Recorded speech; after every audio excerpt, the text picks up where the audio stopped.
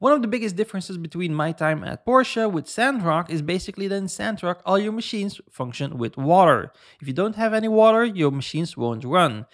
There are two main ways that you can collect some water in Sandrock. Now first off is by collecting dew. Now dew is basically a resource that you can get by cutting down bushes like the yak thorn bush, the yellow lavender bush, or just the cacti or trees.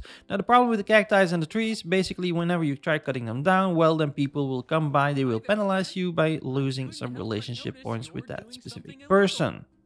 So for that reason, I suggest that you limit yourself to the yakthorn bushes, to the yellow lavender, and also these really small cacti, the ball cactuses. Just cut these down to get some dew.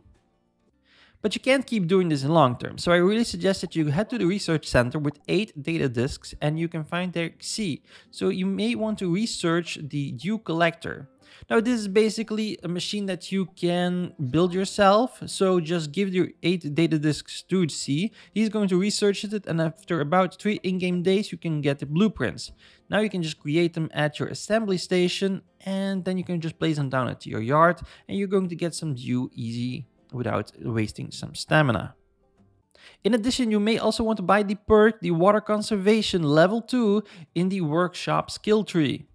Now right now you need about 10 dew to actually create 1 water, but actually if you have this perk it will only cost you 8 dew, so that's going to require a little bit of less resources to create some water for your machines. And the second way to get some water is the easiest way, and that's just to buy it at Waterworld. Now Waterworld is basically at the water tower really close to the Civil Corps building, so there you can just go buy some water, and luckily the first 20 units of water that you're going to buy are a lot cheaper than they will be after those. Now next we may want to talk about the easiest ways to get some wood in My Time at Sandrock, which is pretty difficult because, well, let's face it, it's a desert.